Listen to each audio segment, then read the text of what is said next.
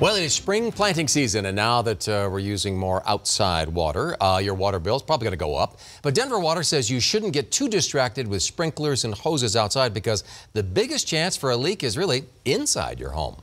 Number one culprit is your toilet, and a lot of times it's just a leaking toilet flapper.